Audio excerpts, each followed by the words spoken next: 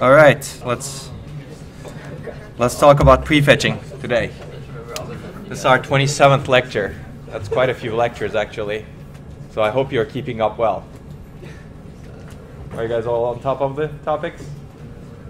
So well, we'll add another review session, or otherwise called the Spring Carnival, for you to catch up. We won't have a review session at that time, but that's a good time to actually catch up, perhaps. So we won't have a lecture on Friday. And hopefully this lecture would be useful for your extra credit assignment in the next lab. Actually, this lab. When you're doing the memory hierarchy, you can add prefetchers into that. Okay. This is actually a very fascinating topic. Prefetching has been used in many, many places, not only in a chip, but across the system itself. For example, the operating systems that you're using are doing heavy, aggressive prefetching from the file system into the, from the disk or SSD into the DRAM. Or they're prefetching what programs you're going to use, perhaps. They're tracking your access patterns, and they're trying to open up, or at least preload some programs into memory before you even start them. The key is how to do that accurately without losing a lot of performance. And we'll see some of the methods that at least processors use today. But some of those methods are actually applicable to disks as well. For example, disk schedulers, they detect some of the streaming patterns, and they prefetch data into DRAM if such streaming patterns are detected, or at least a page buffer if such patterns are detected. Okay, I guess before we go on, I have a bunch of announcements. I don't have any office hours today. But you can reach me via email. We'll schedule something for later. I hope there's nothing urgent that we need to discuss. I'll talk about graded labs, but your homework is graded too. You can see your grades, and you can find the grade distributions on the website. They're all uploaded, right? Yes.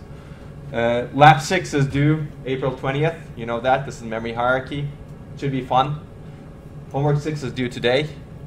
Is everybody done with it? Yeah. Homework 7 will be out soon, if it's not already out. It should be out very soon. Yes? So the grades for the homework and the labs are on Blackboard, or only the distributions on the website? Oh, I don't... Distribution is on uploading the grade, right? Okay. There you go. That's your answer. Homework 7 will be out soon. It will be due after midterm 2, but please do the homework to prepare for midterm 2. Again, the purpose of the homeworks is mainly to prepare you for exams, and I'd like you to do homework 7 for midterm 2. And midterm 2 is coming up, April 23rd, which may seem like a long time from now, but start preparing soon. Start preparing now, actually. It's going to be similar in format and spirit to midterm 1. Yes? Will the content on homework 7, is the content for that still yet to be covered in any of the lectures besides this one? Yeah, some of them will be, like prefetching, multiprocessing, but we're going to cover prefetching, we're going to cover multiprocessing in the next lecture. But that will be on the exam, so that's why we've made homework 7 such that the content includes what we will cover next week. Okay? And some of those actually, many of the questions on the homework are from past exams, so try to solve them without looking at the solutions in the past. Okay. Some suggestions for midterm 2. Definitely solve the past midterms and finals on your own. This is the biggest suggestion I can give to you. Time yourself, sit down, dedicate some time, and solve the entire midterm and final.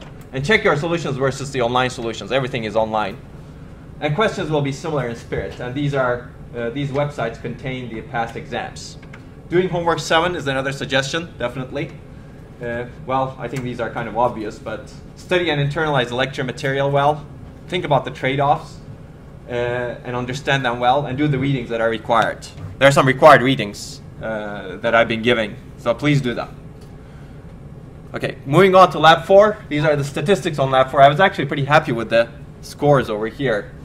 So if everybody does this, then you'll all get A's, hopefully, going forward in the course. So the median was 96, mean was 91, and the distribution looks like this instead of having stuff around here.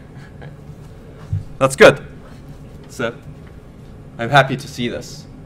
And I'd like to recognize the extra credit winners. This is based on branch performance. And I believe this is the accuracy compared to an ideal predictor. Xiao is the one who actually knows exactly which tests are run. There were across 4 tests. So Bailey, looks like you've gotten 85% accuracy compared to the ideal. I believe these are hard tests, by the way. That's why these numbers are low. Aaron, Jeremy, I don't know if he's in the back. Jiang, there, and Clement, there.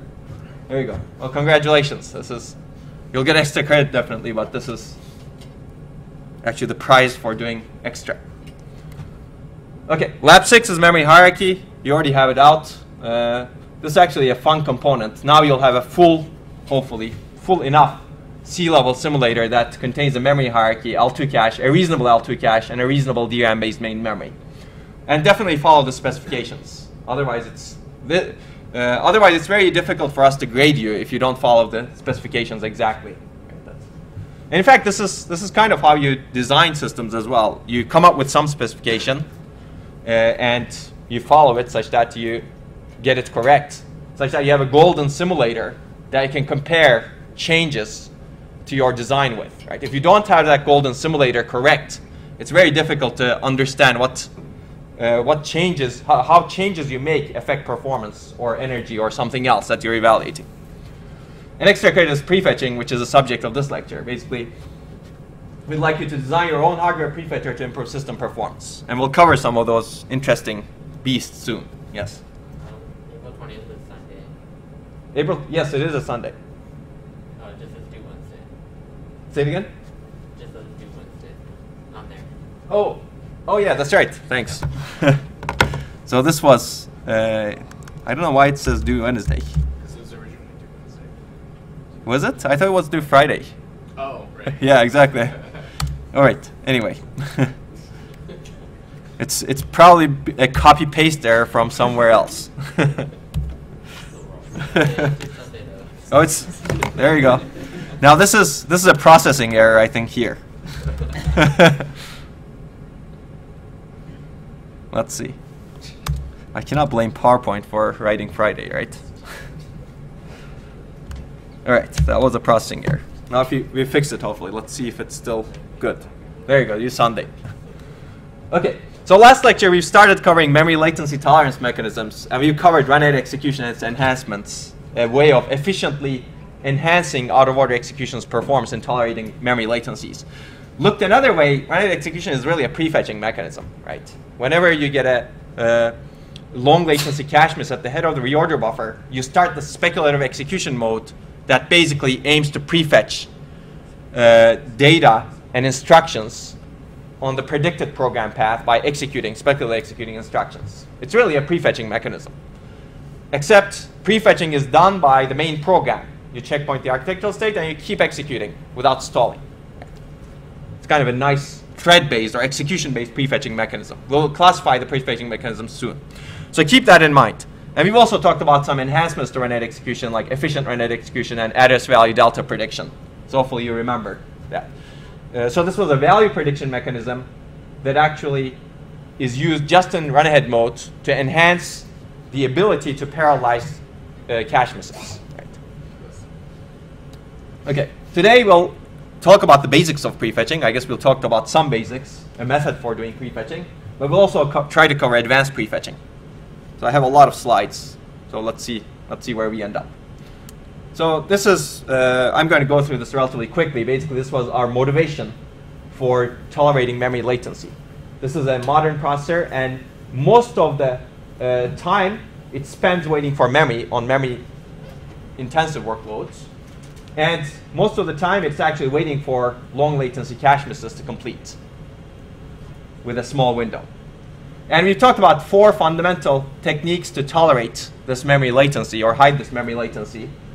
You should be familiar with all of them: caching, prefetching, multi-threading, and out-of-order execution. Today, we'll talk about prefetching in more detail. So what is prefetching? Well, I guess it's an outline of the prefetching lectures. I hope to eliminate that S from here, prefetching lecture. Since we've already covered run-ahead execution. But why do we prefetch? Why does it work? There are 4 questions in prefetching: what to prefetch, when to prefetch, where to prefetch, and how to prefetch. And you can have many different combinations of that. And then we'll jump into software prefetching, talk about hardware prefetching and execution prefetching, talk about prefetching performance in between somewhere over here, and then talk about prefetcher throttling briefly. We won't get into issues in multi-core probably in this course, but think about what kind of issues you can have with prefetching in multi-core.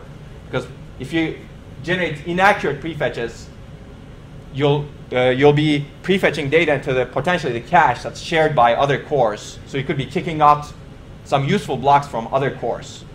As well as you could be using valuable memory bandwidth, and memory bandwidth becomes even more valuable when you have many, many cores sharing the memory. And if prefetches are useless, then you'd be wasting that useful memory bandwidth. You'd be wasting cache space and memory bandwidth.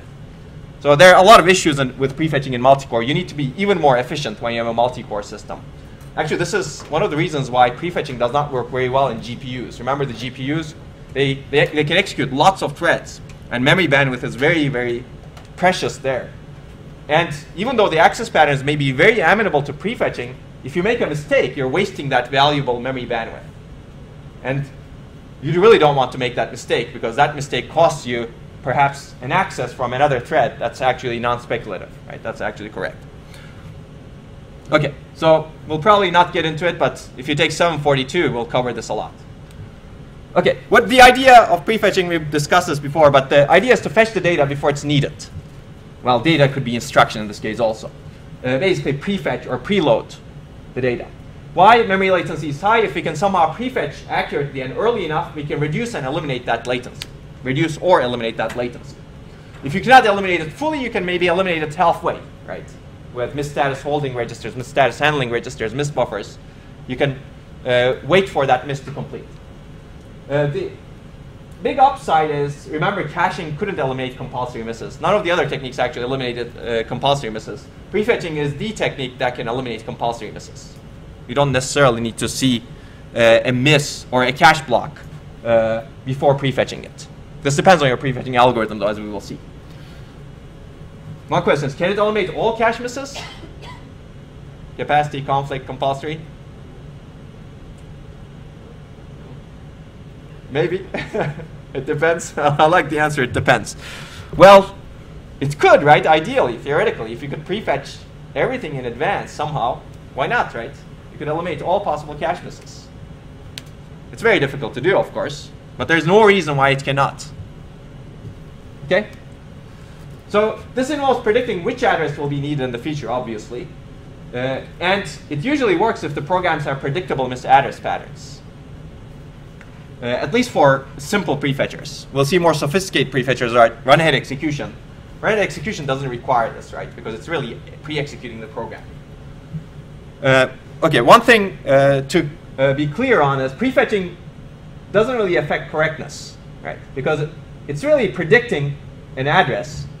And if you have a misprediction in prefetching, meaning if you mispredict an address, if you say, I'm going to use this address soon, but if you're not going to use that address, then that shouldn't affect correctness, right?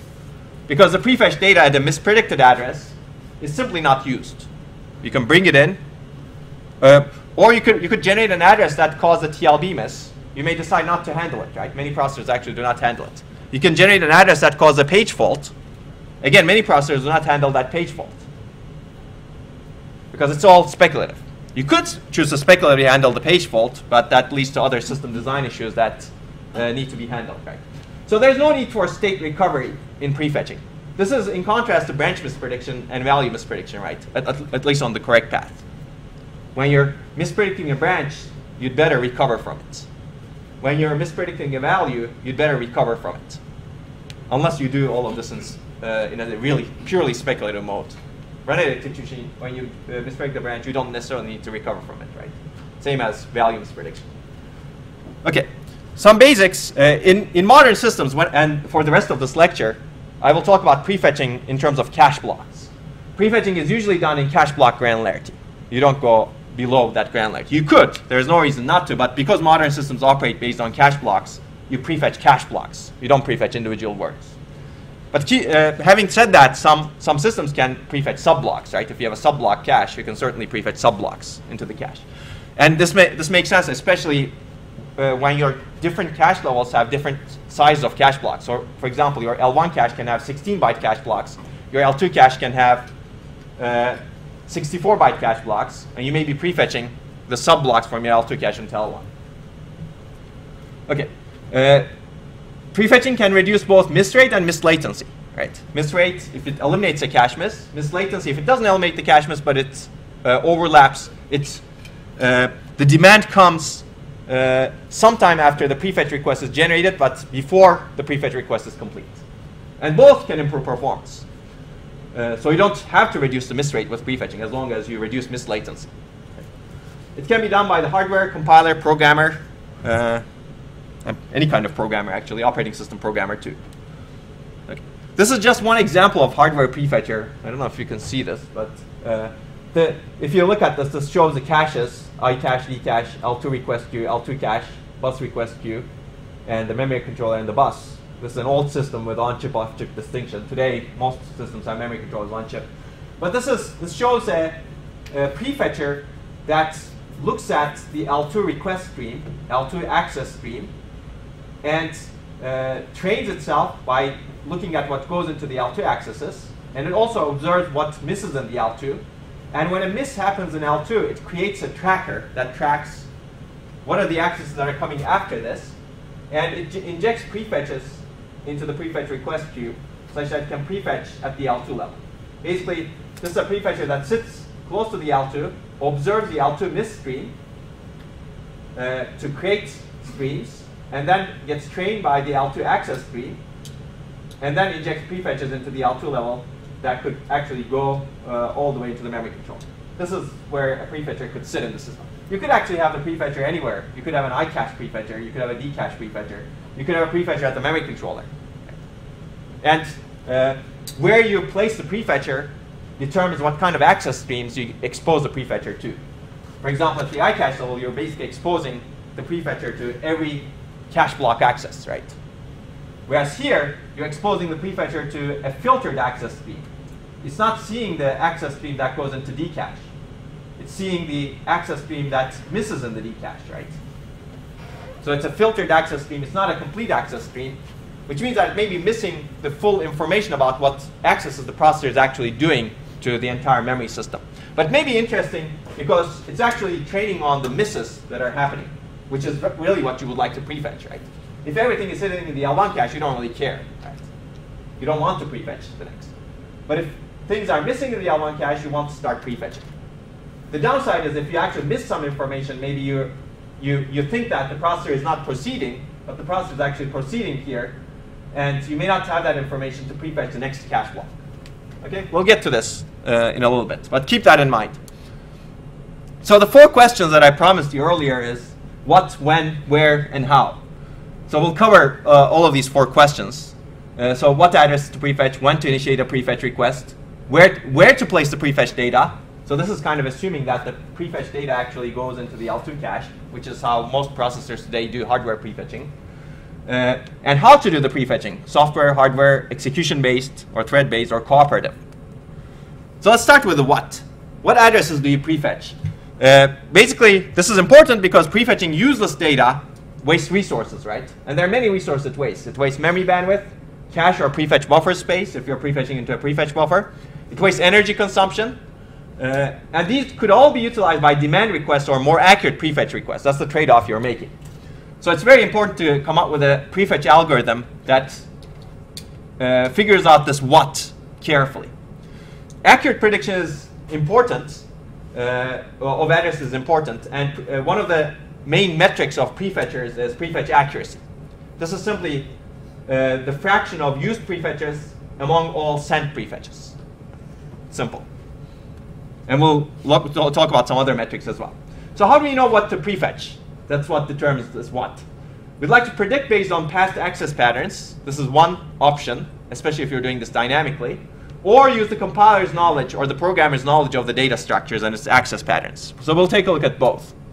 And a prefetching algorithm actually determines what to prefetch. And you may have many different prefetching algorithms employed. In fact, modern processors have multiple different prefetchers at different levels operating using different or slightly different algorithms to prefetch different kinds of data.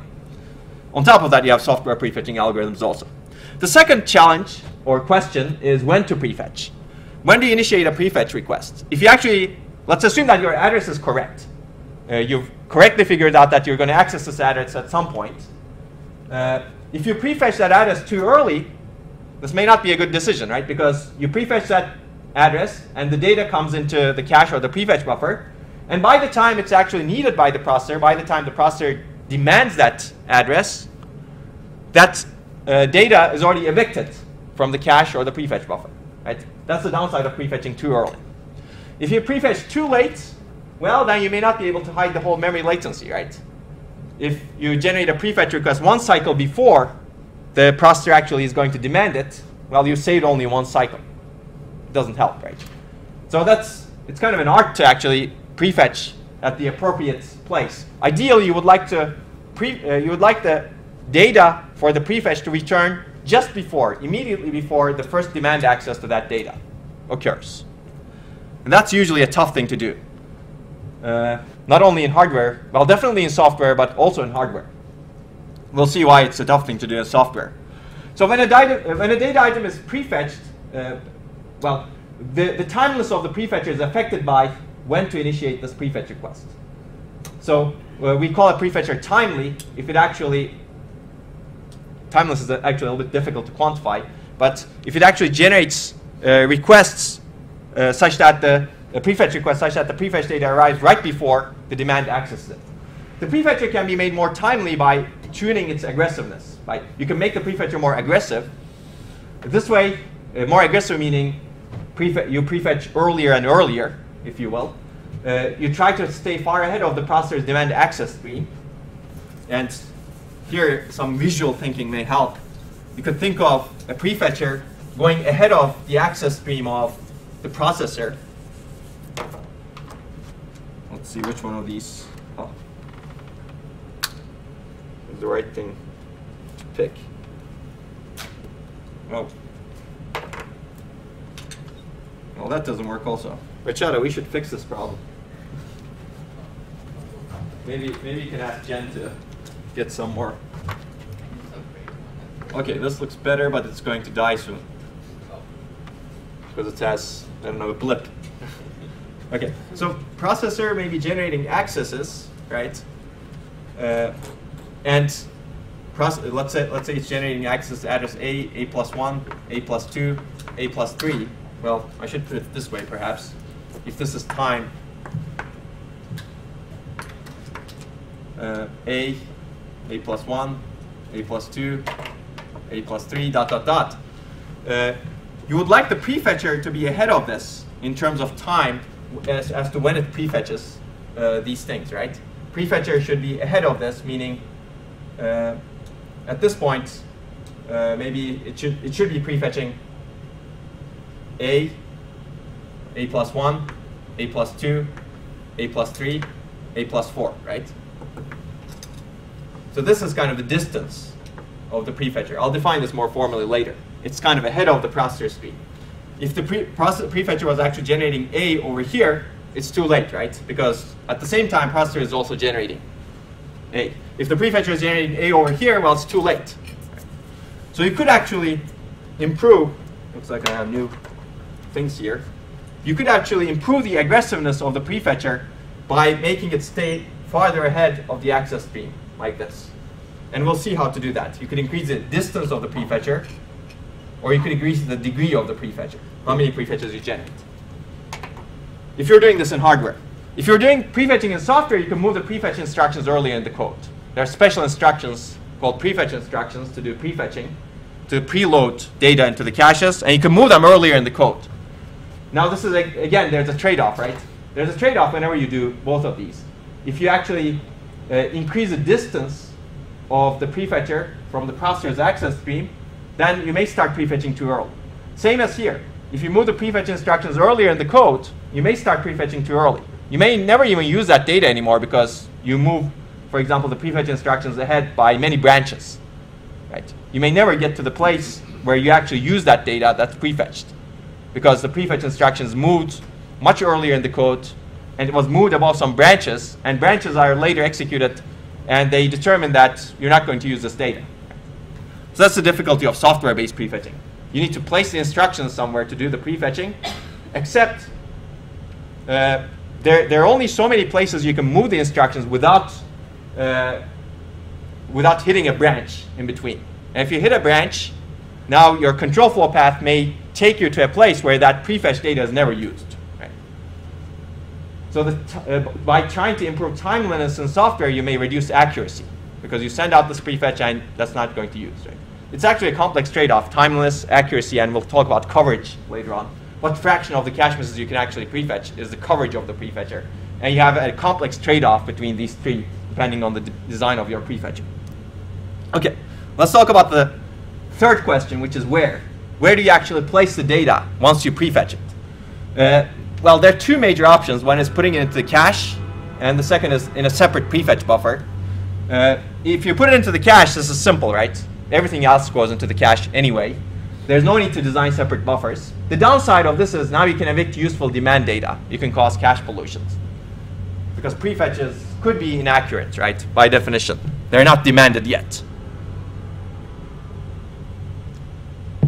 In a separate prefetch buffer, basically, if you have a separate prefetch buffer sitting somewhere else in your memory hierarchy, now your demand data is protected from the prefetches, right? There's no cache pollution. At least there's no prefetcher caused cache pollution.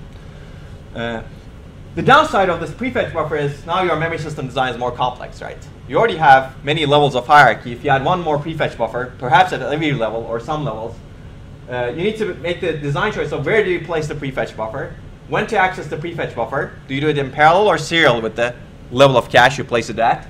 When do you move the data from the prefetch buffer to cache? A good idea is probably whenever the processor demands that data, although that's not even clear, because it all depends on the reuse patterns of the program, right? And how do you size the prefetch buffer?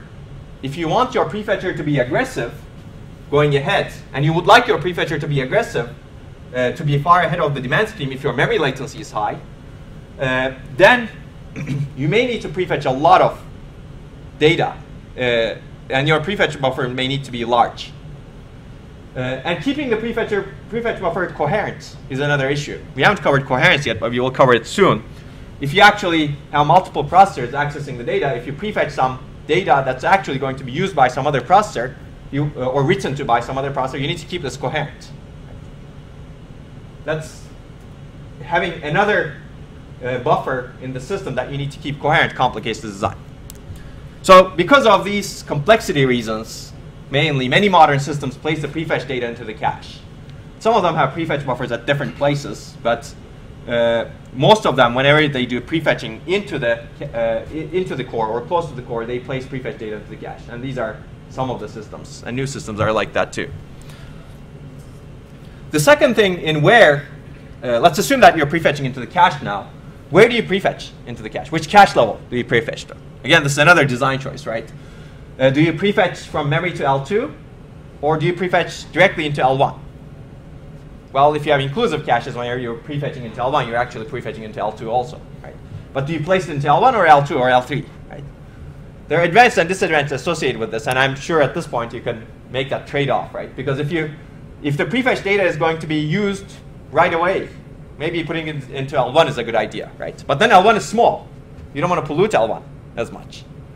And at the L1 level, you can tolerate latency. If you get an L1 cache miss and an L2 cache hit, you can tolerate that with out-of-order execution processor, assuming that you have out-of-order execution in your design, right? So maybe prefetching into L2 is not a bad idea. That way, you don't pollute your cache that has very precious space, but you prefetch, you pollute the cache, you potentially pollute the cache that has more space. And if you prefetch into L1, the data may not stay there for long, right? Because it's a small cache. You may want to keep it there. You may want to prefetch the data into L2 such that the data that's prefetched stays there long.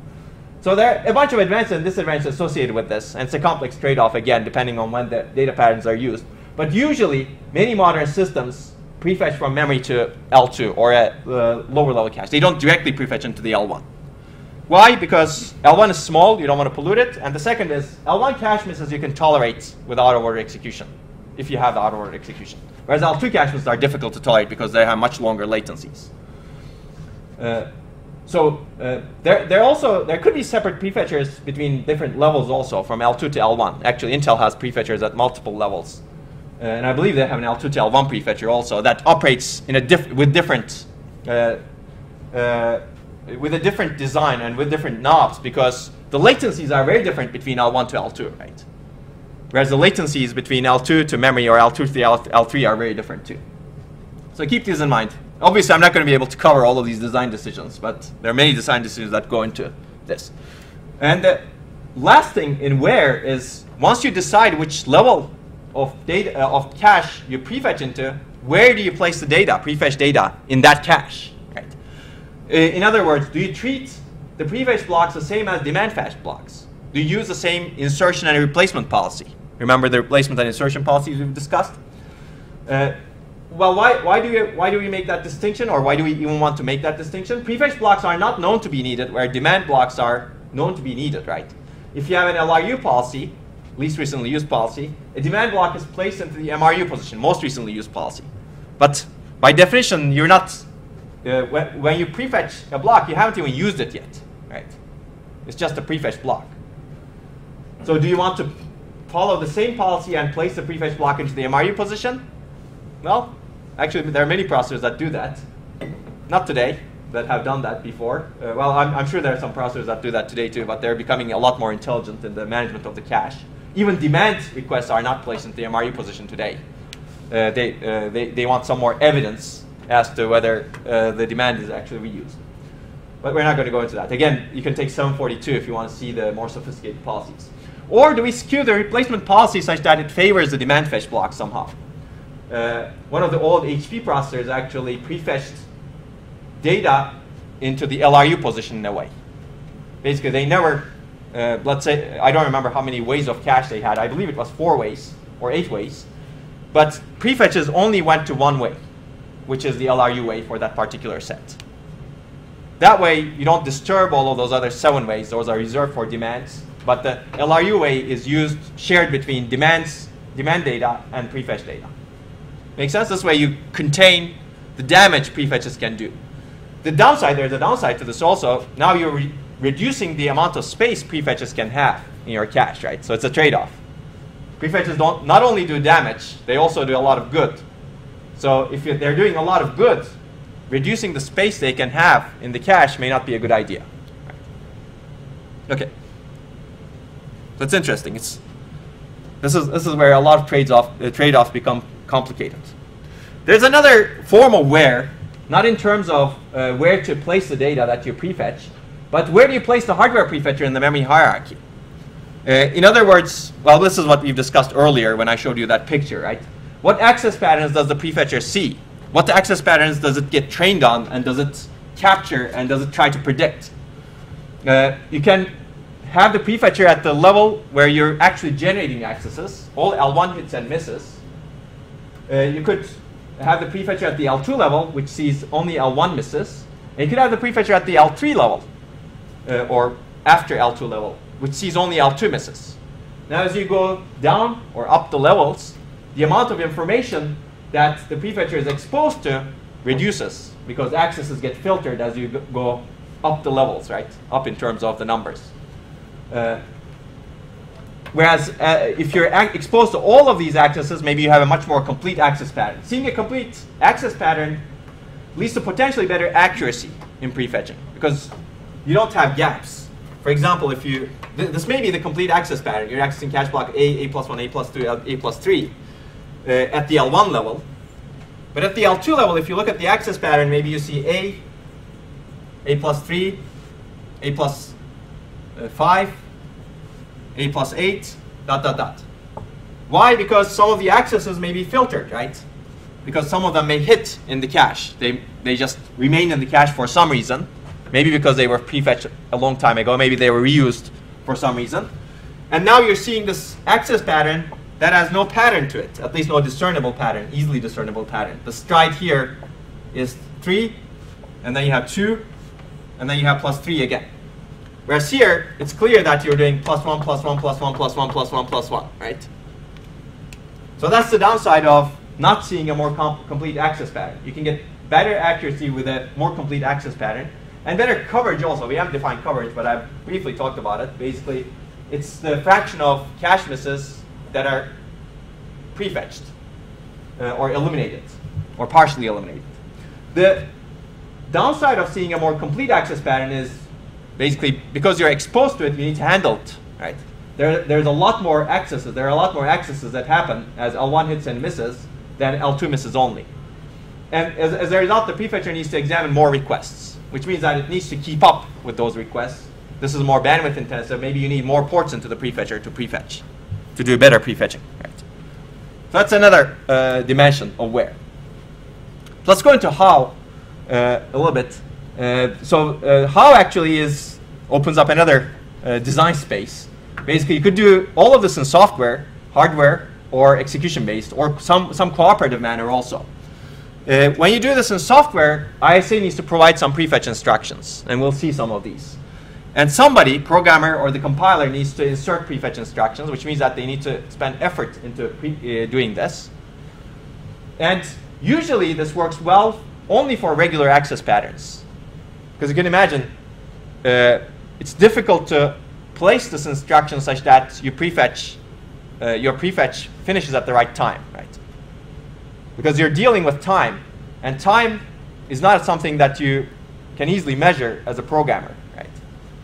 And it's really dependent on how long your access latencies are. You're writing this program, inserting prefetch instructions. You would like to know how long this access latency is. But that's dependent on many, many things, right? That's dependent on what microarchitecture your program will run on. You may write an x86 program that will run on an AMD processor versus an Intel processor, and their access latencies may be totally different. So how do you place the prefetch instructions? This is where the optimization that's specific to processor can help, but if you optimize code specifically to a processor, it may not get good performance on some other processor. So software prefetching is difficult even for regular access patterns, because regular access patterns depend on time also. And this is made even more complicated if you are running multiple programs on the same chip, right? You optimize your program assuming some access latency and assuming some cache space, cache behavior. It's running together with some other program that's not changing those access latencies because the memory controller is prioritizing one of these programs over the others in ways that cannot be possibly predicted at compile time, right? So that's the difficulty of software-based prefetching methods, at least compile time prefetching methods. Hardware prefetching methods, in this case, it's more dynamic. Hardware monitors the processor accesses and somehow memorizes or finds patterns or strides and generates prefetch addresses automatically. This is more adaptive now because now hardware is monitoring the access patterns and it's as they happen in time, right? Now it can adapt its timeliness to the feedback that's happening in the process. So we'll take a look at that. And the last one is execution-based prefetchers. This could be either hardware or software, actually cooperative in general. Somebody generates a thread that's executed to prefetch data for the main program. We've talked about this briefly last time, right, when we talked about run-ahead execution. You write a thread, and the sole purpose of that thread is to prefetch for the main program. And this thread can run on another thread context in a multi-thread processor or another core. And there are many options, as we will see later on. This thread can be generated by either the software programmer or the hardware. In general, it's difficult to generate this thread in hardware. But if you think about it, run-ahead execution kind of does this, right? It's using the main program thread in hardware as an execution-based prefetcher when the main program actually stalls. Except it's not doing it on a separate thread context. Okay? So hopefully this gives you a lay of the land of prefetching. Now we'll jump into some of the methods for prefetching. Any questions so far? No? Everybody is bored or excited? Okay. A lot of people are paying attention, so I'm taking that as excited. Yeah. This has been a fascinating topic for many people, and there's still a lot more improvements to be done in this area. Okay, let's talk about software prefetching a little bit. Remember, the idea was compiler or programmer places prefetch instructions into appropriate places in code, such that you don't later stall for loads or demands. And one of the early papers that described this was written actually by Todd Maury in the CS department. I'd recommend that you read that. It was an S+, Architectural Support for Programming Languages and Operating Systems, 1992. Basically, prefetch instructions prefetch data into caches. It doesn't need to be the case, but that's the simplest way of doing this. And a compiler or programmer can insert such instructions into the program. And I'll show you examples. Many ISAs today have this kind of instructions. These are examples from the x86. x86 has a prefetch instruction with different flavors. I guess I'll give you this. This may be an old specification, so this may have changed, but this is from one version of the x86 manual. If you look at this, it says prefetch T0. Fetches a line of data from memory that contains a byte specified with the source operand to a location in the cache hierarchy specified by a locality hint. So these instructions are distinguished based on the locality hints. T0, T1, T2, TA. T0, temporal data. Temporal data means it's expected that this data will be reused. Prefetch data into all levels of the cache hierarchy. You want to keep that data around. And prefetching into all levels is useful. In Pentium 3 processor, first or second level cache. Pentium 4 and Intel Xeon processors, second level cache. Well, they've just violated the all levels of the cache hierarchy definition, right? It doesn't go into the first level cache because of what I said earlier. It's a good trade-off to actually not prefetch the data into the first level cache because it's small and you don't want to pollute it, and you can tolerate the latency of the first level cache. So even the specification is microarchitecture dependent. If you look at T2, temporal data with respect to second level cache, basically if the programmer specifies this, it means that if you prefetch this data into L1, it will not be used before it's evicted from L1 cache. That's why I prefetch into the L2 cache. So again, there's microarchitecture dependent specification of this. But there's also one more thing over here, non-temporal data with respect to all cache levels. This says the data is going to be perhaps touched once, but never going to be reused again. So if you're streaming through memory and never going to retouch that data, this may be a good idea. For example, if you're doing A plus 1, A plus 2, ... A plus a billion, and never going to reuse anything again, this may be a good idea. Or if your reuse distance is so large for a block that you should not keep it in the cache, it's going to be evicted in the cache anyway, you may want to use this instruction, non-temporal prefetch. And here what the processor does is it basically places the instruction into one level of the cache, into a location close to the processor, and not to any other level, and minimizes the cache pollution that way. Make sense? So streaming is actually an interesting pattern. If a lot of what you're doing is streaming, you may not even want to cache, right? If all you're doing is streaming through memory, a cache is useless because you're never going to reuse an address that you've accessed. So it's good to think about the benefit of caches when you're streaming.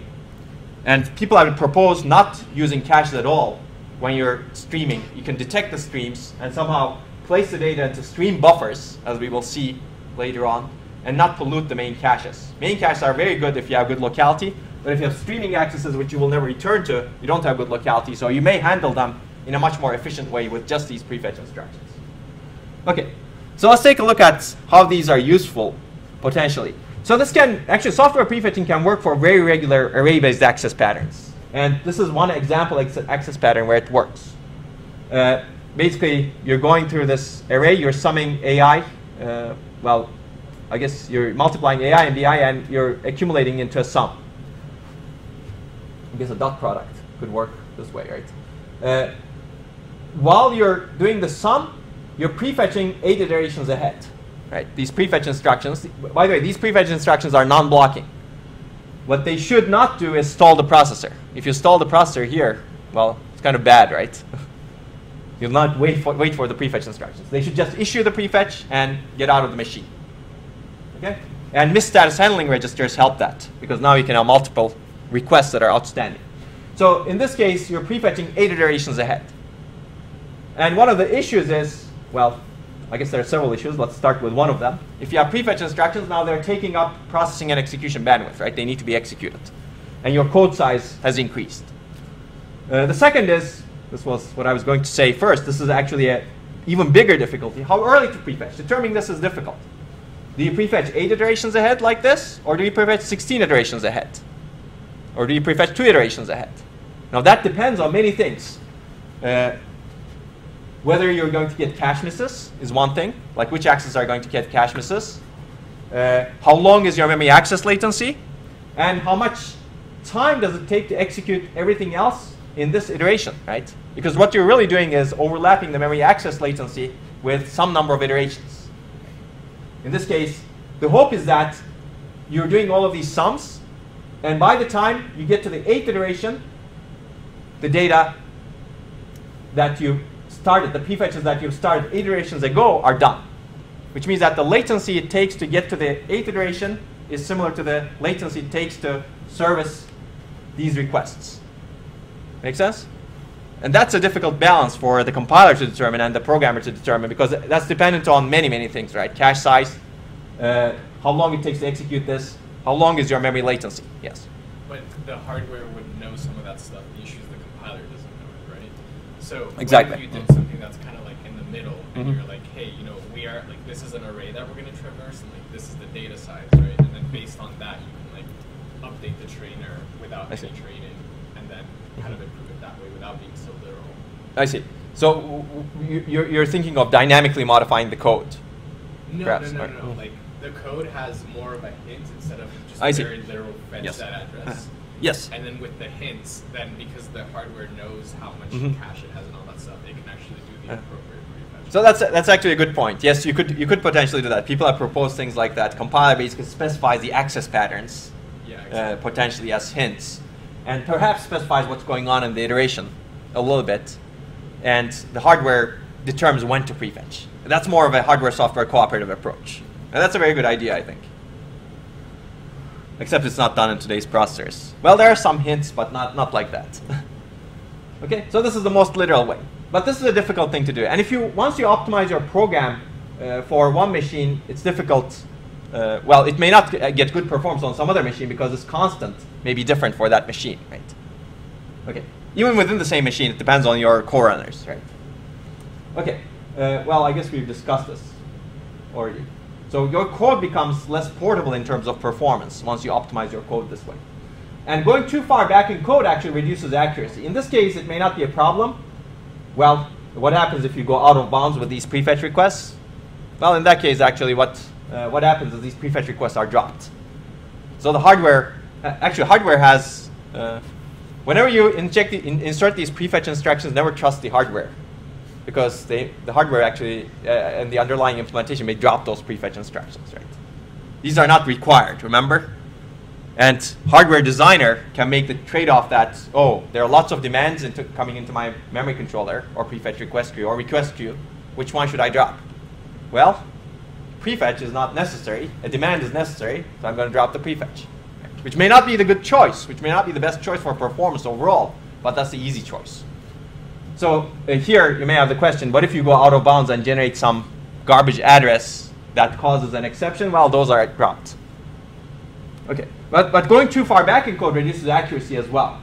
So if you want to actually prefetch for some of these iterations, you may go back over here and then put the prefetch instructions beforehand, especially for the first iterations, first 8 iterations, if you will.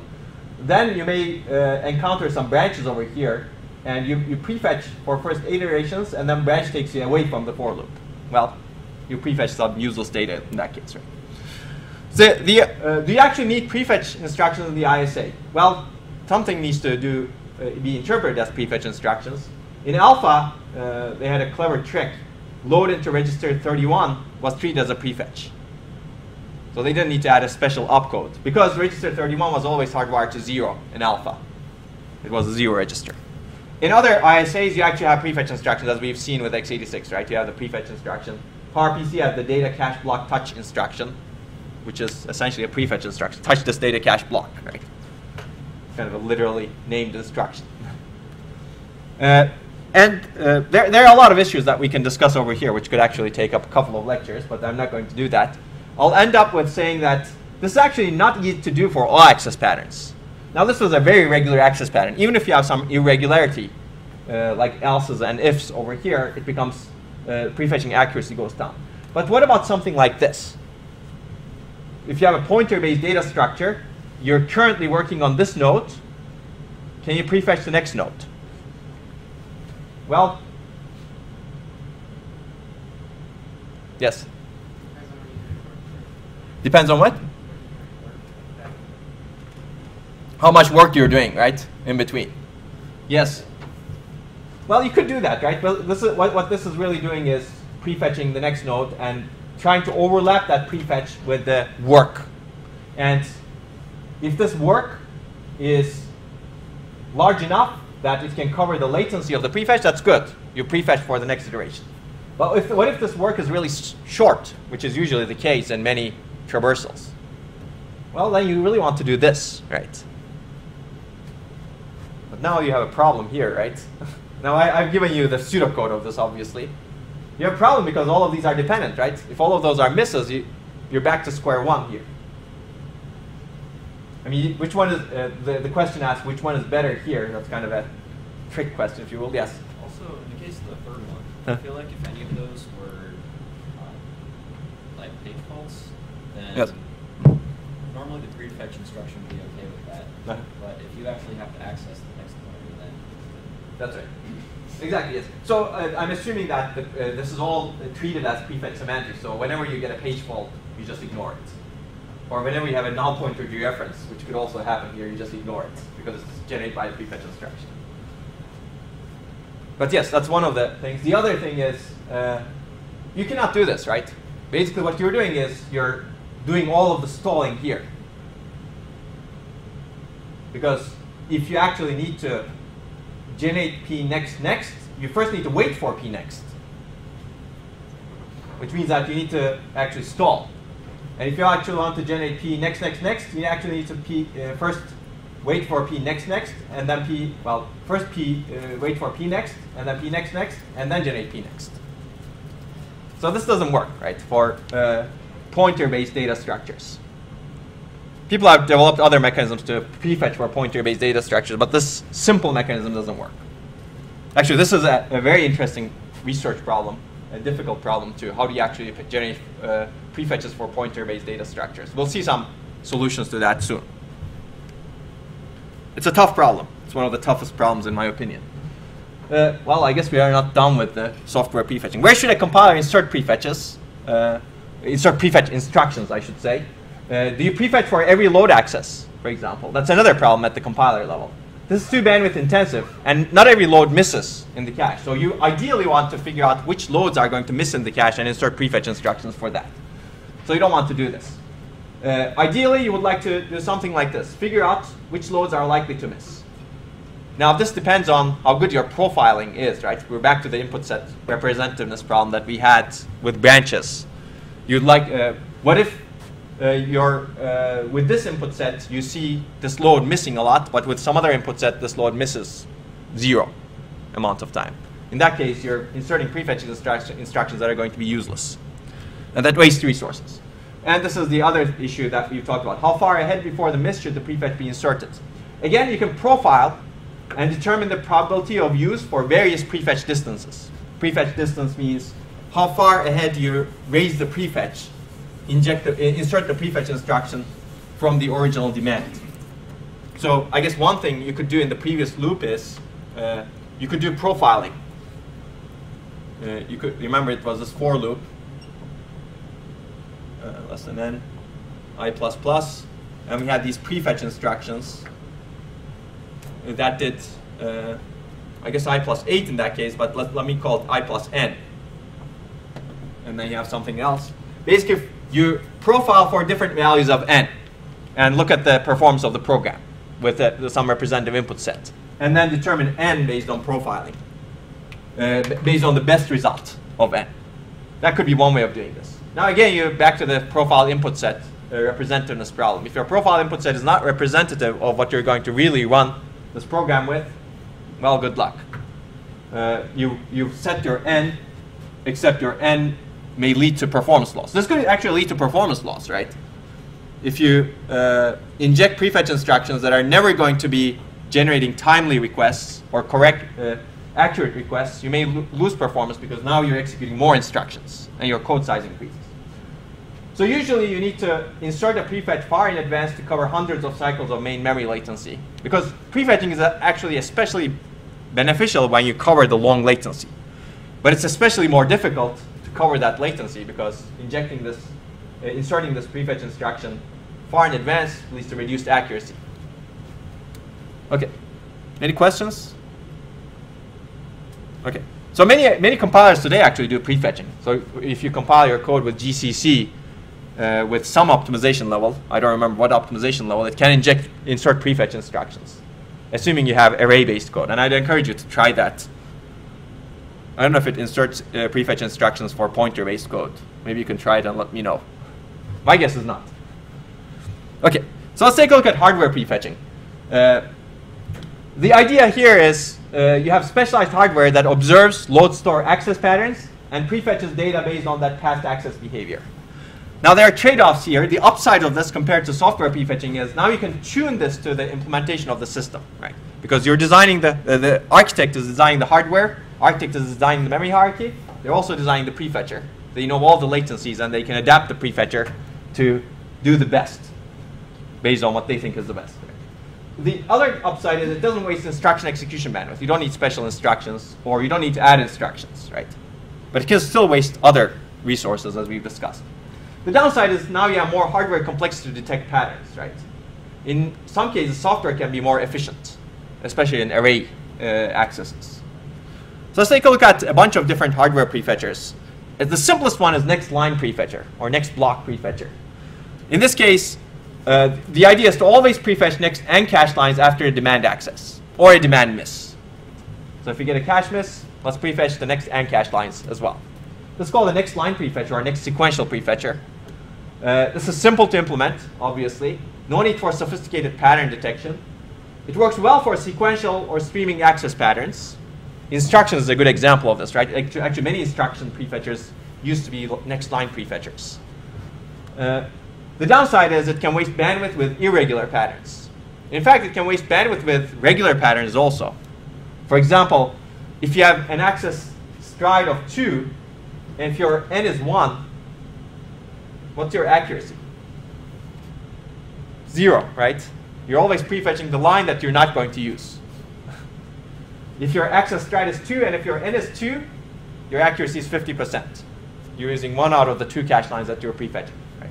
And as your stride grows, this becomes much less efficient. Well, there's a slight issue over here. What if the program is traversing memory from higher to lower addresses? Right? This is kind of assuming that it's traversing from lower to higher addresses. Well, maybe you want to prefetch previous and cache lines too. Or you want to be a little bit smart.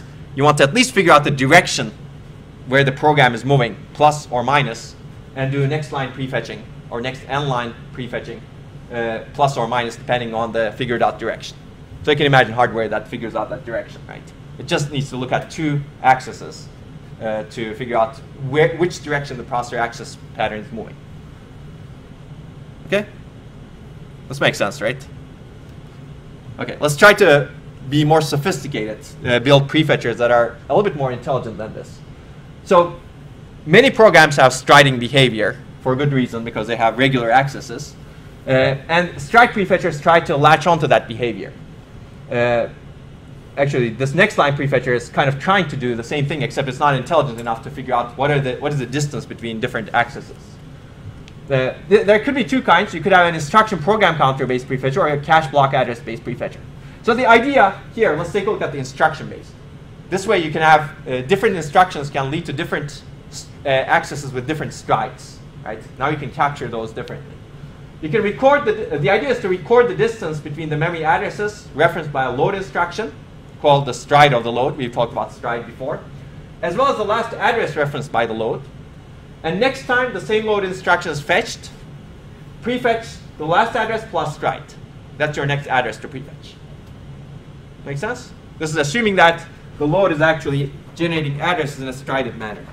So if the load is doing address m in one instance, address m plus 5, m plus 10, m plus 15, ...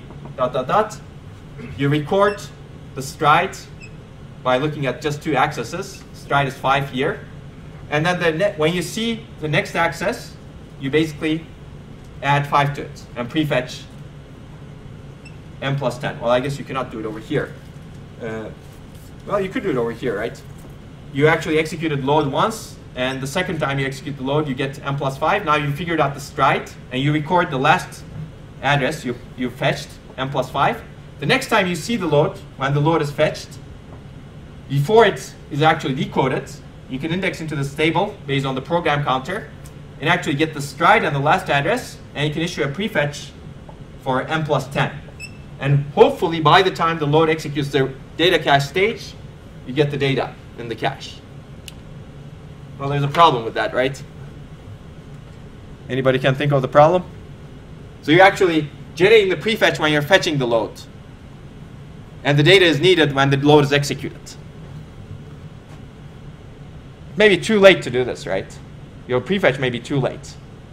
Because in modern machines, the load gets to the execution state pretty quickly, unless it's dependent on some other instructions, right? So this could be beneficial if you cannot. Basically, this could be very beneficial if you have the time you actually execute the load is longer than the time it takes. Well, the time between the execution of the load and the fetch of the load is longer than the time it takes to fetch this data. But usually that's not the case. Usually, what happens is you will need to prefetch much further ahead. So this is actually whatever I showed you here, but this puts a little bit more meat to it. Whenever you fetch the load, you use a program counter to index into this table, which basically has a tag, the last address the load referenced, and the stride. And you can have a confidence value with the stride also. For example, if the load, maybe you may want to see the stride of 5 twice in a row to say, okay, there's a stride here. Maybe you may want to see the stride of 5 times in a row to say that you're confident. So the problem is, how far can this get ahead? How much of the missed latency can the prefetch cover? I'll give you the answer. So initiating the prefetch when the load is just fetched, the next time can be too late, because the load will access the data cache soon after it's fetched. There have been multiple solutions developed for this. One solution, let's look at this prefetch ahead solution. Basically, instead of prefetching last address plus stride, you prefetch for last address plus n times the stride, where n is some distance, if you will. So basically, instead of prefetching m plus 10 over here, you prefetch for m plus, let's say 5 plus 5, which is m plus 25. So hopefully by the time the processor gets to m plus 25, you actually get a hit. Initially, you may get some misses over here, but over time, if the access pattern continues, you'll get lots of hits. So this is one way of getting a hit. And you can actually generate multiple prefetches also to get a hit. And as you become more confident, maybe you generate more prefetches. The other solution, which is interesting, that people have used is, you can generate the PC in a look-ahead manner to index the prefetcher table. You don't use the current PC that you're really fetching from, but you're looking ahead. And I'll give you the idea of one design that can achieve this, but I won't go into detail. But many processors actually decouple the front end and the back end today. So front end is you have the iCache, you have the branch predictor, or let me call it the next fetch address engine. You determine the next fetch address, and you have the program counter, and then this is what you do, and then you generate instructions, and maybe you decode them, and then you have a long queue over here. Let's call the decoded instruction queue. And you fill this queue, and then the rest is the back end, let's say, whatever else you do with the instructions. This is the front end, this is the back end. You can run this front end independently of the back end. As a result, these instructions may queue up, and what may happen is now you have kind of a look-ahead PC over here, right? Your PC is really going further, much further than your back end, because you have this huge queue that can accumulate instructions. Assuming that you can keep this queue full, now what you're really doing is, by the time this instruction that you fetched for, prefetched for, gets to the end of the queue, hopefully the data has already arrived. Make sense? Okay. You don't even need to decode this actually. Some other processors, what they do is, they have a queue over here.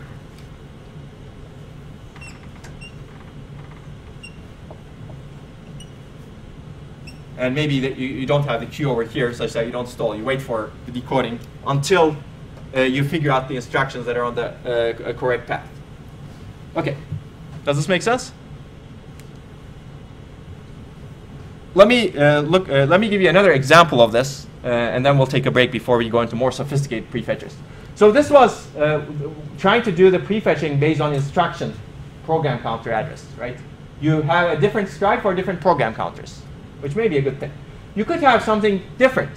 Based on a block address, you can detect strides, right? Because it may so happen that an instruction may not have strides, but if you look at the aggregate stream of accesses coming from all of the instructions, you may have strides. You may be accessing address A plus 7, well, address A plus 2, address A plus 4, address A plus 6, ... And these may be generated by different instructions. Instruction at PC1, PC2, PC3, PC1, and in some manner, right? Maybe PC4, or maybe in some irregular manner. So you may end up getting a stride based on the access of different instructions. In this case, it makes sense to monitor the memory addresses and detect strides in the memory addresses. And many modern prefetchers actually work this way, because this way they can get around these problems. This way you're not dependent on the instruction. So basically what they do is they look at a chunk of memory and they try to detect the stride within that chunk. Maybe it could be a page, for example. This could be the page address. Actually, I should call it the page address. Within this page, what is the stride? Basically, you need to keep track of what is the last address you've accessed and what is the stride within that page.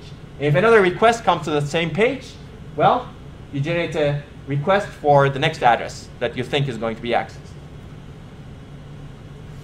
Does that make sense? Okay. So stream buffers are a special case of the cache block address based stride prefetching where n is equal to 1. Basically, here you can have arbitrary strides, but people have proposed what is called stream buffers that just do streaming. You always prefetch the next cache block that looks like this. So I've assigned a paper. You're not actually required to read it, but I'll give you the idea of stream buffers. So this is the idea of stream buffers. Basically, the idea is you have these buffers, FIFO buffers, that keep data and addresses of different streams. This could be a stream that's starting at address A, address B, address C, address D. Imagine you're adding two vectors. One starting at address A, the other starting at address B, totally different addresses. And if you're doing this, you need the cache blocks starting the first cache block, the second cache block, the third cache block, ... for addresses starting at address A, and similarly for addresses starting at address B.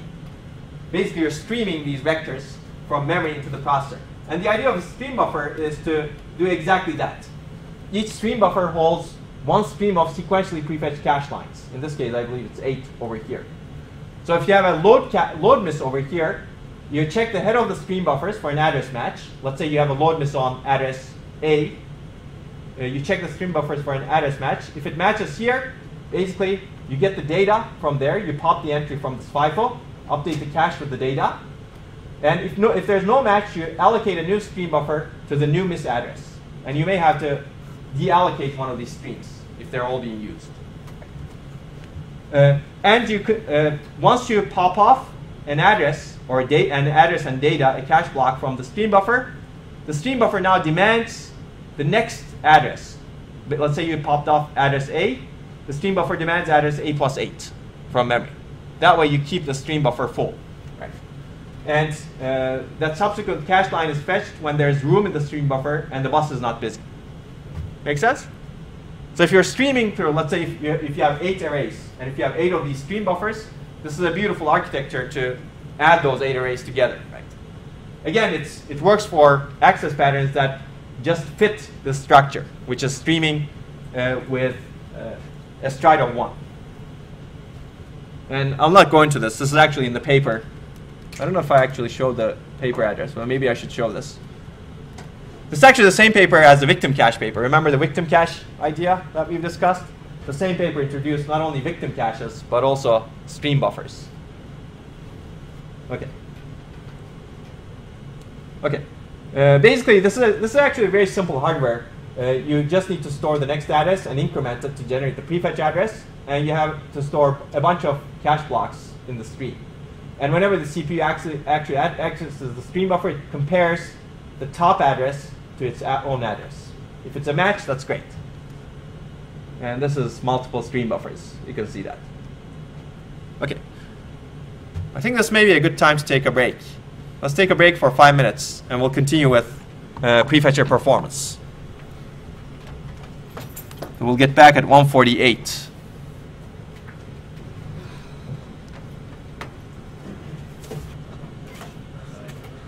All right, let's get started. We have a lot to cover. Okay, we've actually kind of defined some of these, but I'll define these a little bit more formally. Prefetcher performance. Eventually, in the end, what you really care about is execution time, right? That's really the final metric of performance. But to understand and analyze things a little bit easier, there are a bunch of things that contribute to execution time when you have a prefetcher. And 3 major metrics are accuracy, coverage, and timeliness. Accuracy, we want to talk about. This is the fraction of used prefetchers among all prefetchers that the prefetcher generates. Coverage, what fraction of all of the misses are prefetched correctly by the prefetcher. Timeliness, this is the fraction of on-time prefetches divided by used prefetches. And on-time, again, is a fluffy concept, right? Because you may be too early, you may be a little bit late, but it's okay, you're prefetching, right? So this is a little bit difficult to evaluate, and this depends on your definition. You could potentially say, I'm going to count only those prefetches that are in the cache when they're used as on time. Now that's a strict definition of on time. Time, because you may actually cover some amount of latency with other prefetches, even though the prefetch data may not be in the cache by the time you actually really need it. So it's good to be careful in the timeless definition, and there's no agreed upon timeless definition anyway. But this is all to understand how the prefetcher behaves anyway. The third is bandwidth consumption.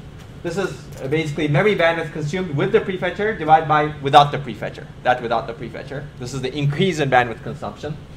Some of the good news is you can actually utilize idle bus bandwidth if it's available. So consuming more bandwidth isn't necessarily degrading performance. Well, if your bus bandwidth is your main bottleneck, then it's a bad idea to consume more, right? Because this actually degrades your energy consumption also. And also it could cause interference to other applications. So ideally, you would like to keep this at 1. You don't increase your bandwidth consumption.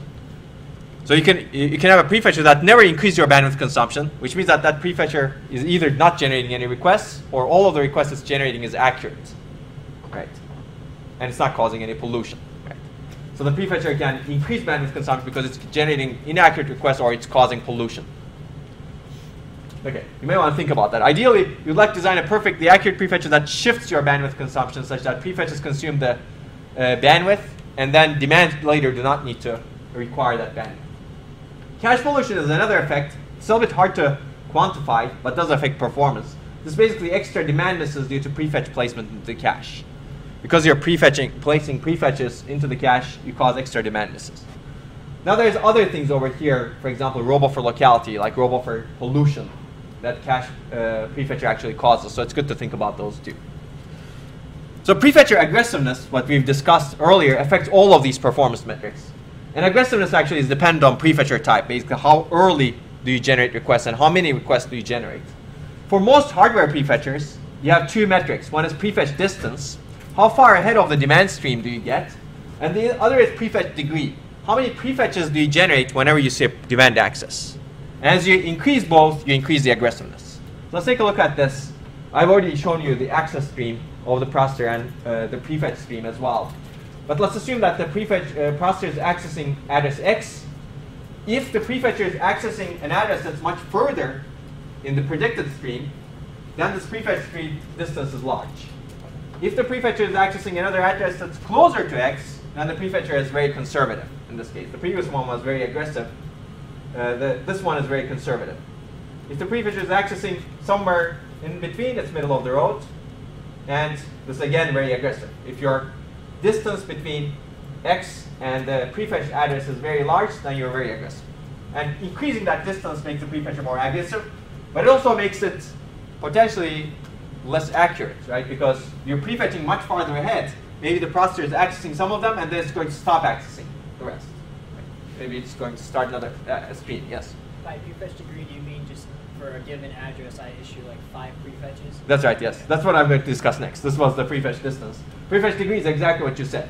Let's say the processor is accessing address X. Prefetcher is over here, accessing address P, which is farther from X. Processor accesses address X plus 1. How many prefetches do you actually generate? Prefetch degree is that. In this case, you have a prefetcher that has a degree of 3, because it generates 3 prefetches after address P. Okay? And as you increase the prefetch degree, again, the prefetcher becomes more aggressive. Okay. So these metrics actually interact. If you have a very aggressive prefetcher, you're well ahead of the load access stream, right? This is good because it can hide memory access latency better, but it's more speculative also. It can generate requests that are never going to be touched. As a result, it can have higher coverage because it's actually generating many, many requests, and better timeliness because it can have it can be well ahead of the load access stream. It's getting to those addresses much longer before the processor gets to it, assuming it's accurate. But now this leads to likely lower accuracy and higher bandwidth and higher pollution, because some of those requests it generates may never be used, right? And may actually affect the bandwidth and the caches. If you have a very conservative prefetcher, on the other hand, you're now closer to the load access stream. You don't deviate that much. The downside is you may not hide memory access latency completely, but the upside is now you reduce potential for cache pollution and bandwidth contention because you're hopefully more accurate by being more conservative. Right? So because you're conservative, you'll likely have higher accuracy, you consume lower bandwidth, and you're less polluting. The downside of this is now the prefetcher likely has lower coverage because it doesn't generate as many addresses, and it's likely less timely because it's not far ahead of the access stream of the processor. Okay? And you can have many points in between also. So this is one example from the paper that I required you to read, the feedback-directed prefetching paper. This is prefetcher accuracy on the x-axis and percentage of instructions per cycle improvements over no prefetching. These dots over here are the average values that are seen during the execution of different spec benchmarks, spec CPU 2006, I believe 2006 benchmarks. If you look at this, there is some correlation between prefetcher accuracy and performance improvement or degradation, right? If the prefetcher accuracy is really low for these workloads, you get performance degradation. If the prefetcher accuracy is high, or at least reasonably high, you get performance improvement. But accuracy obviously is not the only determinant, otherwise you would get perfect correlation, right? Here, for example, your accuracy is almost 100%, but you get maybe 5% performance improvement. Here, your accuracy is 100%, and you get 150% performance improvements. Why? Maybe this prefetcher is 100% accurate, but it's very conservative, right? Maybe it's not, well, it's the same prefetcher, but for this workload, it becomes very conservative. For this workload, it may be actually very good, right? It's covering a lot of the cache misses. It's covering a lot of the cache misses for that access pattern. And here, the highest performance improvement actually comes over here. If you look at this, it's about 70% accuracy. But we don't know what the timeliness and the coverage are. And we don't know all of the other characteristics. Okay, so this is just an indication. So this is one other example of what happens if you actually make the prefetcher very conservative, middle of the road, or very aggressive. And you can read the paper that you're assigned to see what are the definitions of these. Versus doing no prefetching. These are different spec workloads. This is the geometric mean instructions per cycle for all of those workloads. If you look at this, on average, doing even very conservative prefetching buys you a lot of performance.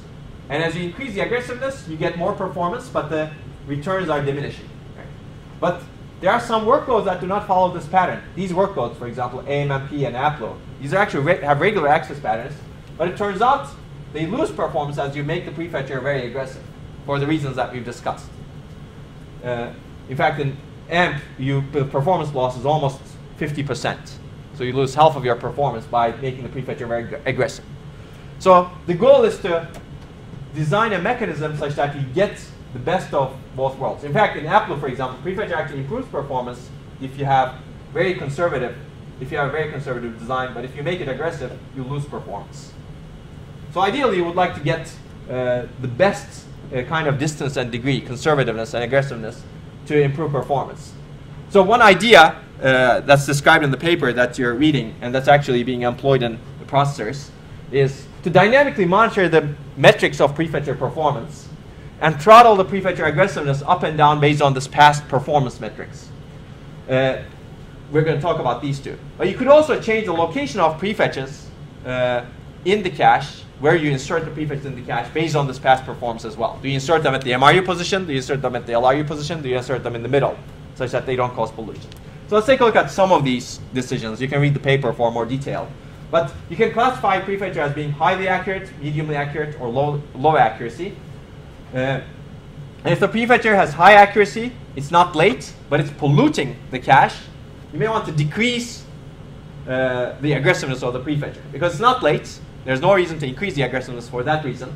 It's highly accurate. Well, decreasing the aggressiveness will make it only more accurate, but it's polluting. If it's polluting, maybe it's too early, right? In that case, decreasing the aggressiveness may make sense. So I'm not going to go through all of these design decisions, but this is just to give you an example. If the prefetcher has high accuracy but it's late, you may want to increase its aggressiveness. In this case, you may want to look at whether the prefetcher will actually be early by increasing its aggressiveness. And you can have a bunch of design decisions based on these different design metrics. And this is actually just one way of designing the prefetcher to be more adaptive. Again, for example, if you have low accuracy and if the prefetcher is not in this category, it's not polluting, it's not late, it's not polluting, and it's not late, but it has low accuracy, you decrease the aggressiveness. Make sense? Okay. So if you do this and come up with these design decisions, which you can imagine are actually not easy to come up with, because some of these you may say, oh, maybe you don't want to decrease the aggressiveness in that case, right? It really depends on what kind of performance impact you're having, but we cannot get the performance impact exactly because that's very difficult to measure. Ideally, you would like to somehow measure what is my performance with prefetching versus what is my performance without prefetching for different kinds of aggressiveness. That's very, very difficult to do online. So you try to estimate what would happen by changing the knobs depending on these performance metrics. Assume that you've implemented something like this. What is the performance of that? So this actually, this is the result from this paper. Again, I show you no prefetching over here. Very aggressive implementation over here. Remember, this was the best implementation on average. And yeah, you use dynamic insertion policy based on these metrics. You dynamically insert prefetches at different places in the cache. And you adjust the aggressiveness dynamically using this. And you do both of them, FDP, feedback-directed prefetching. So you improve performance reasonably significantly compared to an aggressive prefetcher if you compare this bar and this bar. And in fact, these workloads that we're losing before by having a very aggressive prefetcher, or any kind of prefetcher, if you will, now they have actually increased performance. You can gain more than 10% on these two workloads. These are scientific workloads that actually require a lot of memory bandwidth too. So by intelligently managing the aggressiveness of the prefetcher, you can actually get much better performance. That's the key takeaway here. And how do you manage the prefetcher performance? By looking at these performance metrics. This is by no means the best policy. If you're interested in more policies, I'd be happy to talk to you about that. Okay, let's take a look at, any prefetcher that you see will be evaluated using these metrics. Let's take a look at a little bit more sophisticated prefetcher. Actually, I didn't tell you which prefetcher this was. This was actually a stream-based prefetcher, and you can look at the paper for a more detailed description of the prefetcher. But many of these prefetchers actually require regular patterns to be effective, stride or stream prefetchers. Now let's take a look at how we can prefetch for more irregular access patterns. Unfortunately, life doesn't consist of just regular access patterns. You have many irregular access patterns, linked data structures, for example. You can have indirect array accesses. You can have multiple regular strides that look like this. In this case, you may need to recognize this pattern, right? You can actually have a pattern-based prefetcher that recognizes this. You can have random access patterns, which may be difficult to prefetch for. Can you actually design generalized prefetcher for all patterns? So we'll take a look at several prefetchers. One is correlation-based prefetchers, content-directed, and pre-computation-based prefetchers. Let's see how much we can cover. The idea of correlation-based prefetching, also called Markov-based prefetching, is this. If you have some kind of access pattern, the history of cache block addresses in terms of time, how you access them, you may find out that after referencing a particular address, some addresses are more likely to be referenced next. And this is purely because of the access pattern and the layout of the data structures. Right?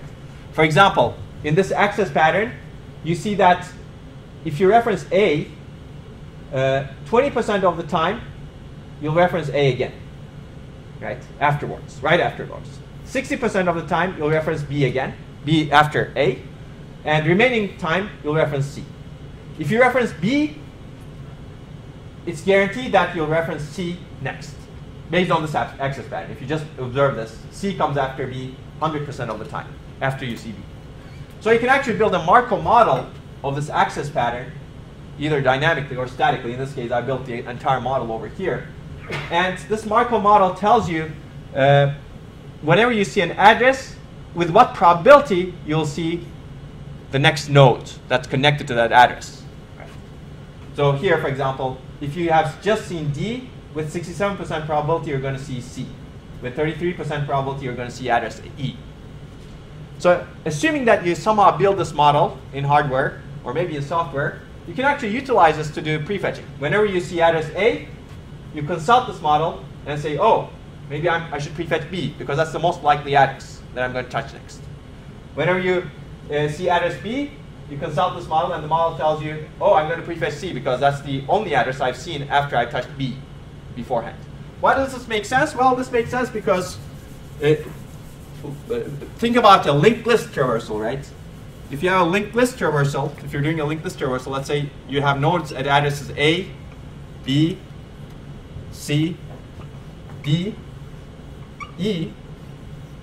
Well, this is the poster child, I guess, for Markov prefetching, because in this case, assuming the linked list doesn't change, and assuming that you're always traversing it from the head to tail, you're always seeing address B after you access address A, right? You're always seeing address C after you access address B. You're always seeing address D after you access address C, dot, dot, dot, dot, right?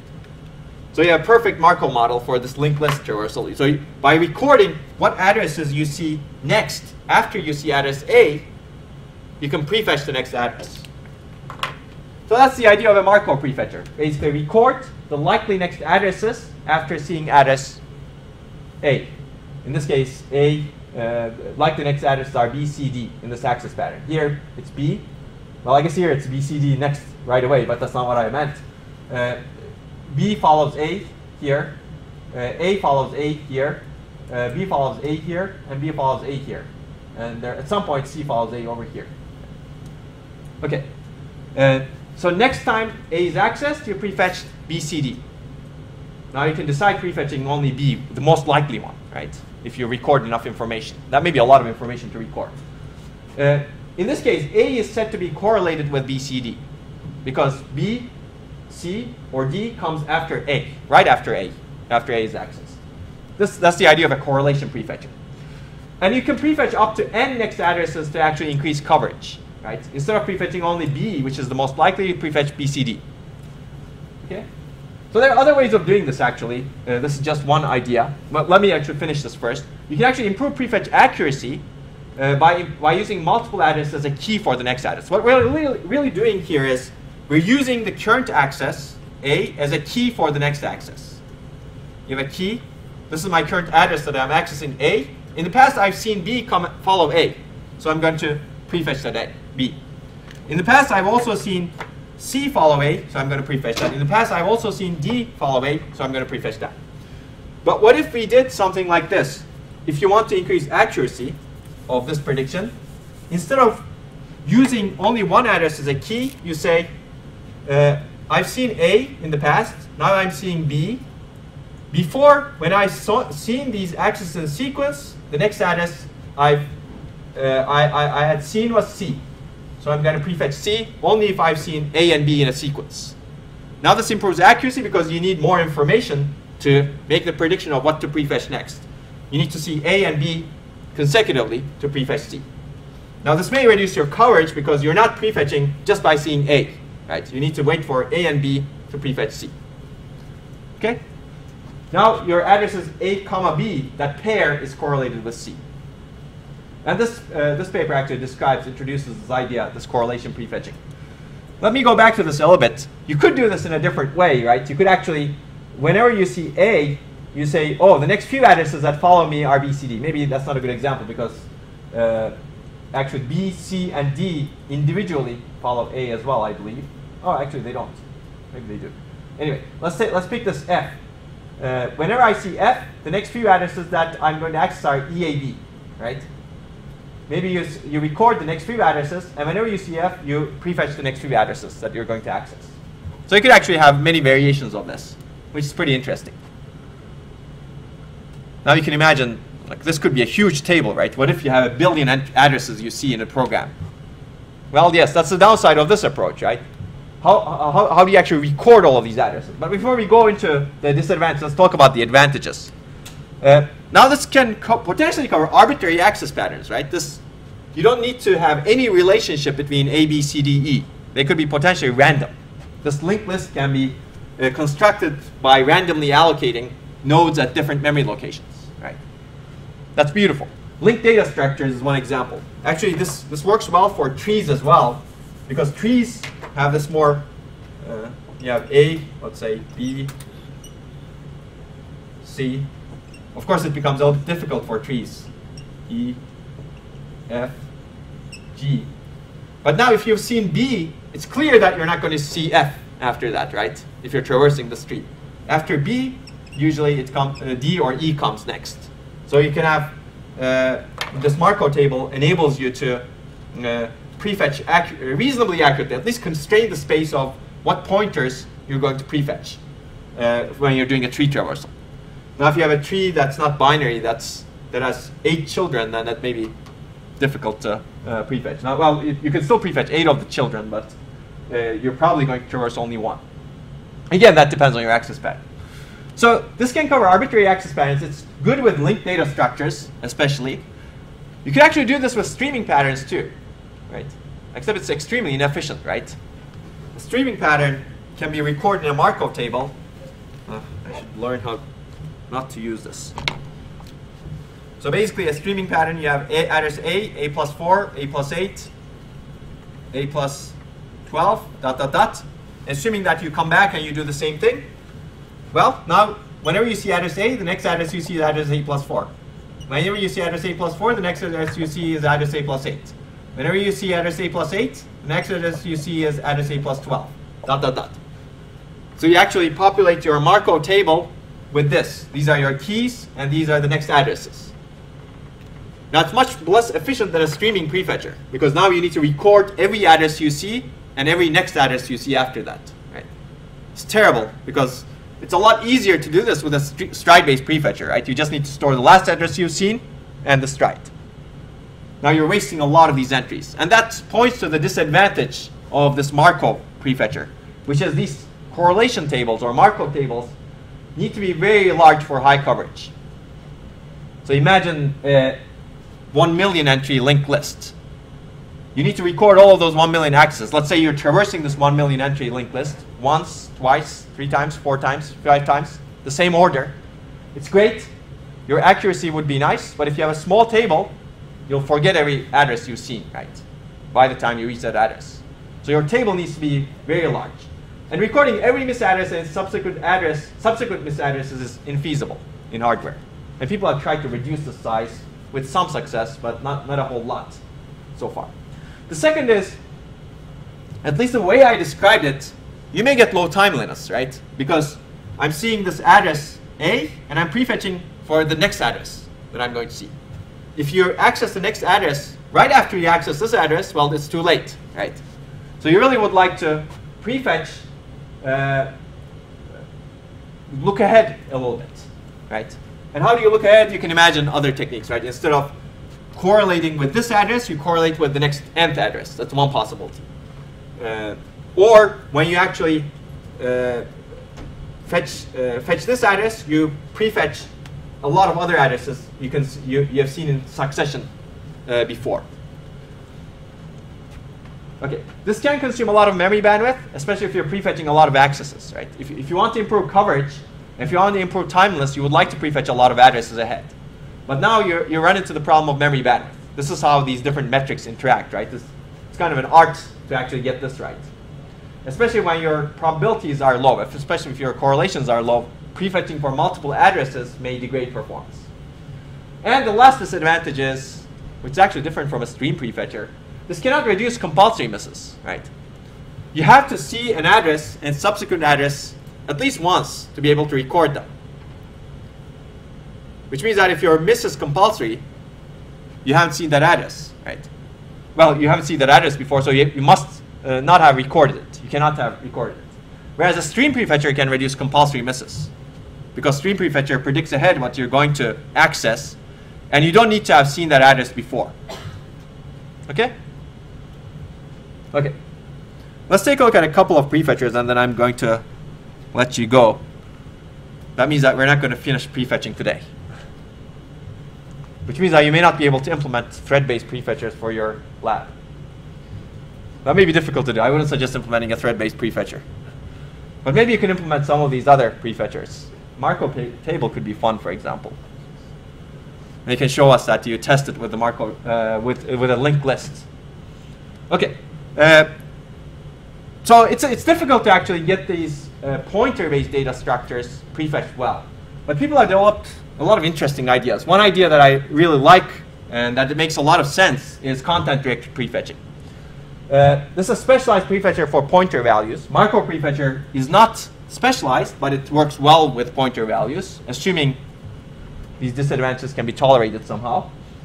The idea of content-directed prefetching is whenever you fetch a cache block, identify the pointers in that cache block, and speculatively predict that you're going to access those pointers, and send out prefetch requests for those pointers. Basically, you prefetch the pointers, the cache blocks that are pointed to by these pointers. Does that make sense? It's pretty cool, right? This doesn't require any state in this form, at least, in this basic idea form, because you're already fetching the cache block, and you're just identifying the pointers and picking out those pointers and prefetching them. That's the idea. The upside, I've already given you this. No state, at least no state is needed to memorize or record past addresses. And you can eliminate compulsory misses in this case, right? Because you may have a pointer in that cache block that you've never seen before, you've never fetched before. The downside is now you're indiscriminately prefetching all pointers in a cache block. What if you're not using any of them, right? They're just pointers. Maybe you're not going to access any of them. I'll give you an example of that. So you could actually improve that with some software hints. How do you identify pointer addresses? This begs the question.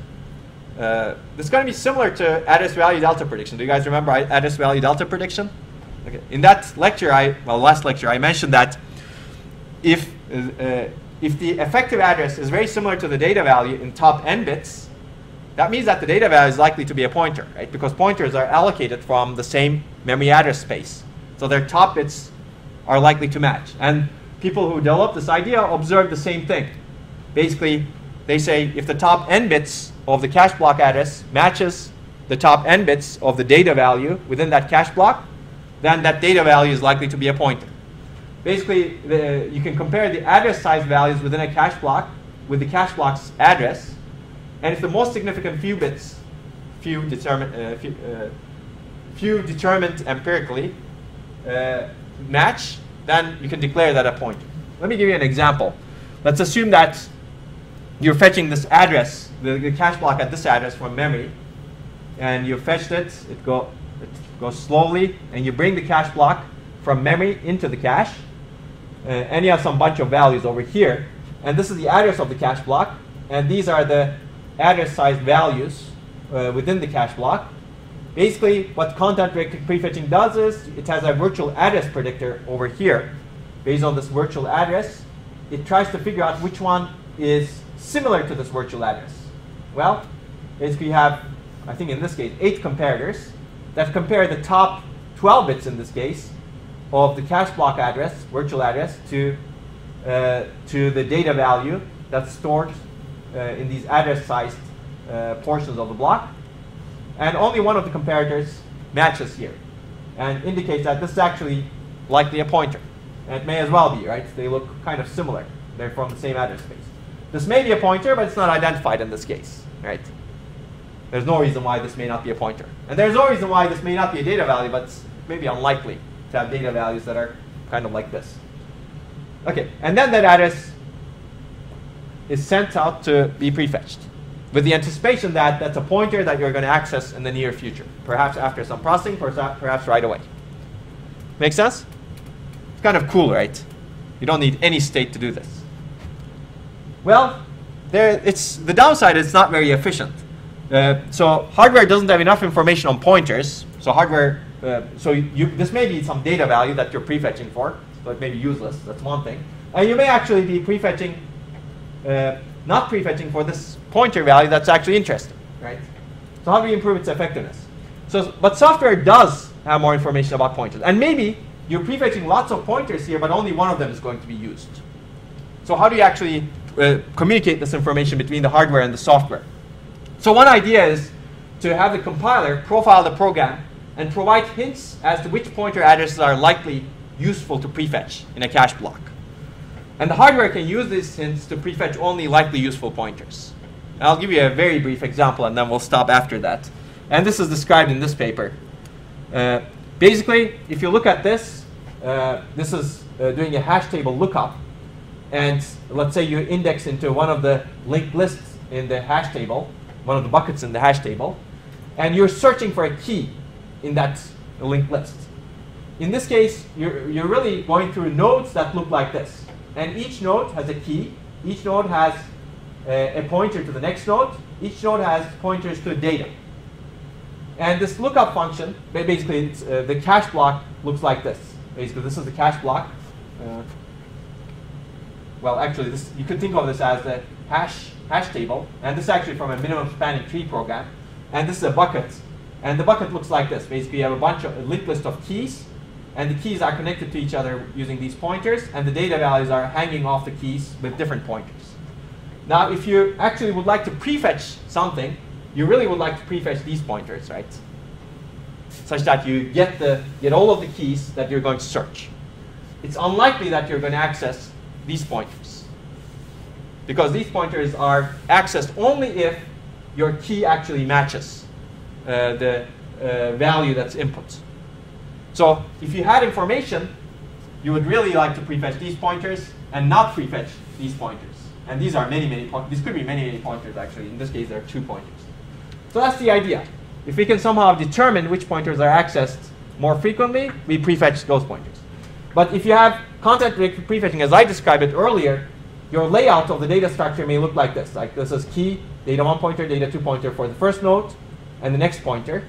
Key, data 1 pointer, data 2 pointer, and the next pointer for the second node. If you have pure content-directed prefetching, what might happen is all of these pointers match, right? So you prefetch 6 of these blocks. Whereas you may want to prefetch only the next blocks. Basically, if you have information saying that the access pattern is such that next pointer is much more likely to be used than these data pointers, you communicate that information somehow to the hardware and prefetch only that.